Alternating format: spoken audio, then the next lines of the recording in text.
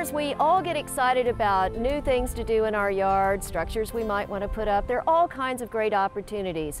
But before you get out there and start doing something wild and exciting in your yard, you might want to consult with someone with Metro Codes in your area. So I'm here to talk with Bill Penn with Davidson County Metro Codes about some of the things that we can and cannot do and some of the things we really should ask permission before we start. So Bill, what is the reason that we have these codes and these property standards? Well, a property maintenance code is designed to help individuals maintain that largest investment that they have, and that is their home.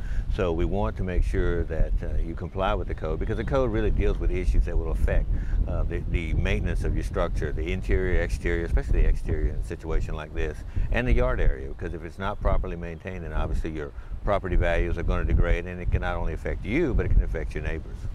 Now, there are certain things that maybe we all want to add to our property at different times, especially as gardeners. So we might want a shed, we might want a fence, we might want to put up some other major structures. Can we just go ahead and have that, or where do we need to start really asking questions? Well, the first thing you need to do is decide what type of structure you want to add and how large it's going to be. A shed, carport, or any type of structure larger than 10 by 10 or 100 square feet is going to require a building permit. And so you'll need to come into our office and obtain that permit prior to beginning the building process. In addition to getting that building permit, you need to consider where you're going to set this new structure, because you don't want to set it into the required rear or side setback for your property, and every property has that requirement. So because if you set it in there and we find out about it after the fact, then you're going to have to pay to have the structure modified or moved. And certainly Home Depot and Lowe's will be happy to move that shed for you, simply because that's going to be a fee to do that. And they're not required to tell you that you can't put that structure in that area. They'll set it wherever you tell them to set it. So you really want to do that on the front end to make sure you don't have to go back and change something. What about in the front yard? Now, what if I want a natural front yard? I want to do some sort of meadow gardening, or I even want to put my vegetable garden in the front yard because that's where the sun is. Can I do that? You can do some of that. Certainly you can put a regular vegetable garden in the front yard. Now, if you're going to go more natural kind of situation, then you would need to file a plan with the Metro Beautification, and they'll review the plan to make sure that the plants you're going to use are consistent with those that are going to be accepted as natural vegetation. And then there's a buffer area that's required, but that's certainly doable. The key on that is to get with Metro Beautification, or you can call our office and we can make sure you have the right guidance before you start planting. All right, well, moving into the backyard now, where I know a lot of us feel like we can sort of get by with anything we want. Composting, rain barrels, those types of things. What are some of the things we need to look out for? When do we know we might be a little out of control? The biggest thing about composting, number one, is having something that you can manage. A lot of folks, sometimes it gets out of hand, it grows larger than they can manage. It's better to be small than to be large. And I guess the same thing for rain barrels, right? We need to really watch out. I know Health Department has been very concerned about making sure we don't have mosquito problems. When you're using a rain barrel, the first thing to make sure is that the barrel has a good form-fitting lid and that it's properly attached to your guttering system so that the water is diverted into the barrel. And you need to make sure you use the water. We've had situations where people collect this water, but they forget that they need to use it periodically. The barrel will overfill, and if it overfills and goes behind the rain barrel, then you're setting up a moisture issue, a situation where the rain barrel is located, which could compromise your foundation, especially if you have a wood frame structure. That's really not going to be a good thing. And you also need to make sure that when that water is draining out of that rain barrel, if you have a spigot on it, or if you just want to let it naturally drain into your yard, that it's flowing onto your property and it's not flowing onto your neighbor's property, becoming a nuisance for your neighbor. Well, Bill, now one of the big upcoming issues is chickens. And I've been told by people, and it seems to be a very common thought, that as long as I have, between 3 and 5 chickens, and it's just hens, and provided I name them and their pets, that's perfectly okay in the city.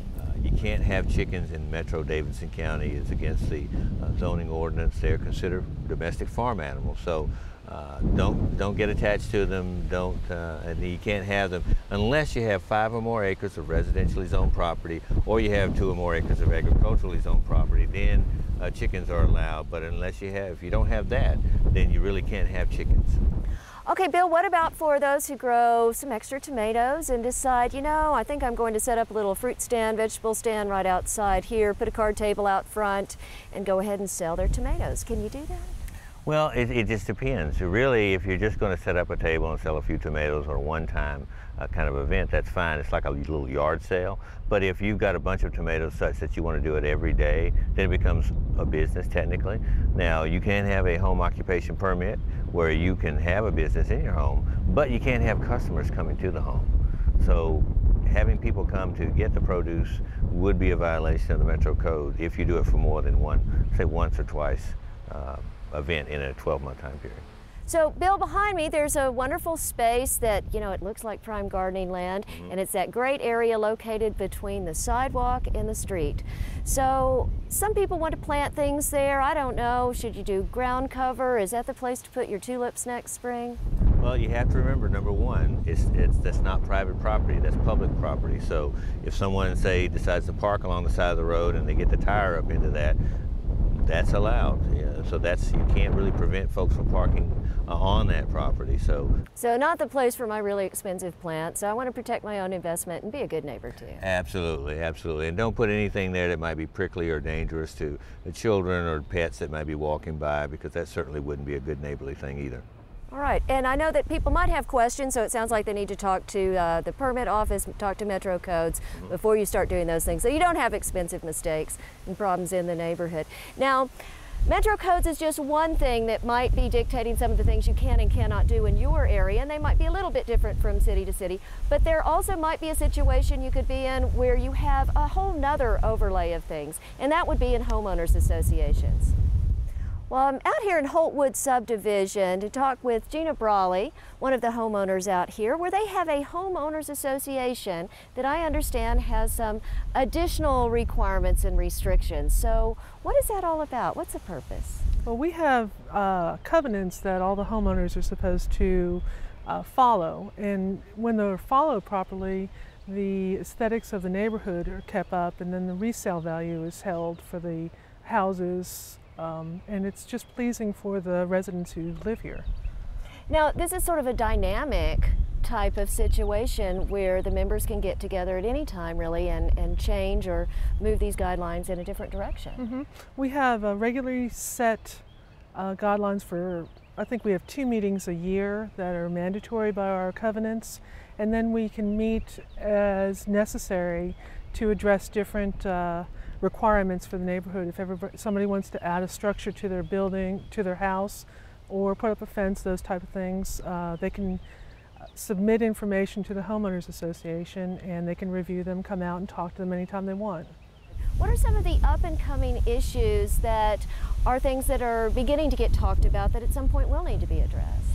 I think that more environmental issues are being brought to the table, where residents would like to put in gardens or do more at-home small-scale composting or rain barrels, and the homeowners association wants to support that, but in a way that all the neighbors can still enjoy their property. Well, it sounds like the real key here is get involved, know your neighbors, learn how to live with them, and everybody can move in all these directions to have an exciting and vibrant neighborhood while protecting everybody's interests as well.